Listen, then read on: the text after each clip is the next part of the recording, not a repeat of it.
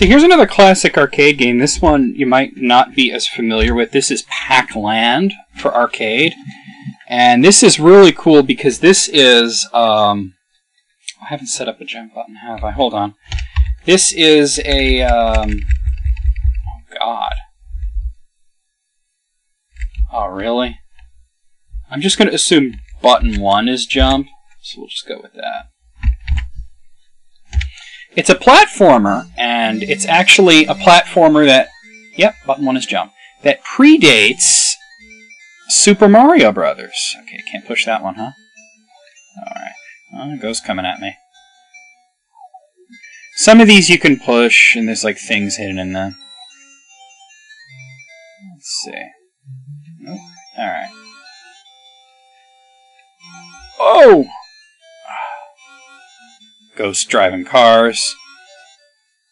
Look at the parallax scrolling. This game came out in 1984. Power pellet!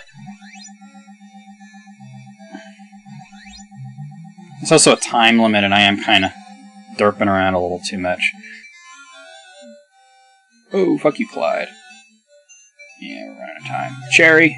Oh god, I'm almost there.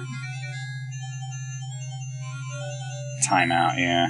Whoa. Yeah, once you get a timeout, the ghosts start getting really aggressive. That was my bad. I was derping around too much at the beginning, pushing on the things. There's certain ones that you can grab. So this is sort of the original platformer. It was actually very influential on Super Mario Brothers. And you're bringing these fairies to the Great Fairy Queen. And if you've seen the trailer that for grab it, Cherry, Super Smash Brothers, you know, Pac-Man and Super Smash Brothers, you notice the Wii U version, has a stage. I can't do this. Oh. A stage based on this game, which is really cool. And the 3DS version is more based on the original Pac-Man. Whoa, whoa, whoa. Fucking Cowboy Blinky. There's Matrix Poochie. Oh, tree stump. Fuck. Oh man, I don't know if I'm gonna make it. I'm out of time fast. Fuck! Oh, I got pogoed by Clyde there. At least that resets my time. It looks easier than it is. And the longer you run for uninterrupted, the faster he gets. Which, considering you're on a time limit, is kind of important. But yeah, there was a lot of stuff in the trailer, though, that was references to this game.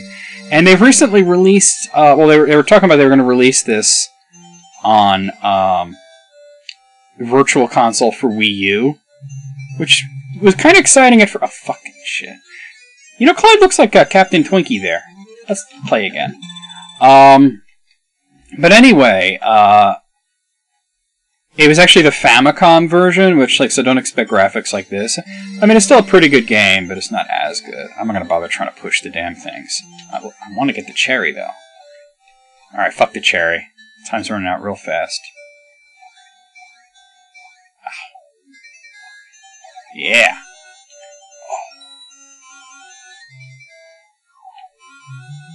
Alright, I got some speed. So there's a lot of, quirky things to this game that games at the time didn't do. Parallax scrolling, I mean, that wasn't really popularized until the 16-bit era. You can actually... Oh! Alright. In some versions of the game, you can grab those little ghosts. I think that's more the, Japanese version. I'm playing the world version. But, the fuck was I saying? You know, parallax scrolling, just the fact that it's a platformer at all before Super Mario Brothers. I mean, I think, Donkey Kong was out, but this came out in 1984, so this kind of graphics wasn't seen at all in oof, I got swarmed. Man, I was hoping to finish at least one of these levels, but I really think that Clyde looks like Twinkie the Kid there.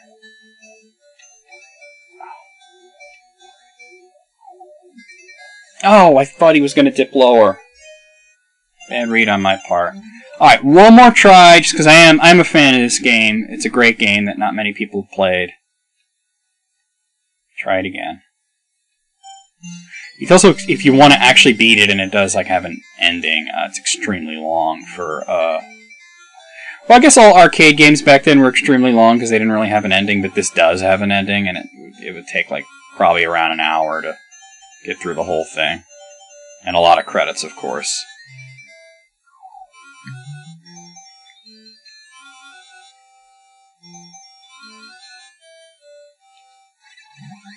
Got him. You know, so Pac also jumps a lot higher when he has the power pellet. Controls are pretty good. I mean, the NES version, the Famicom one, not so much, but, you know.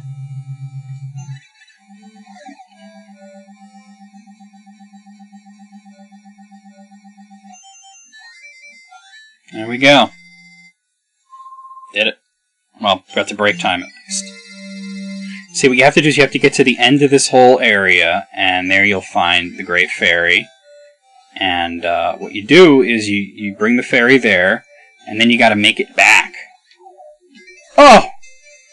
The thing is, though, when you're going back, it's a little bit easier because you get these running shoes that let you do, like, mid-air jumps.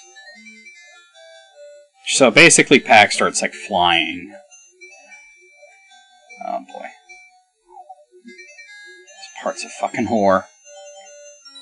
There we go. Oh, right. Here's where I got killed before. Keep an eye out. Ooh, I didn't get the cherry. There they are on their fucking pogo sticks. Why would ghosts go around on pogo sticks trying to step on... Oh! I thought I was jumping into the power pellet! I was going a little too fast. Oh.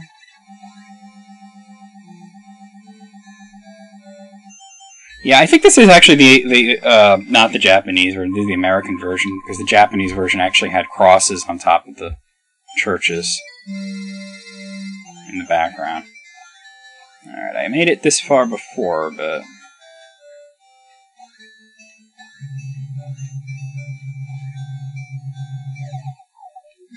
Oh! The momentum changed. Alright.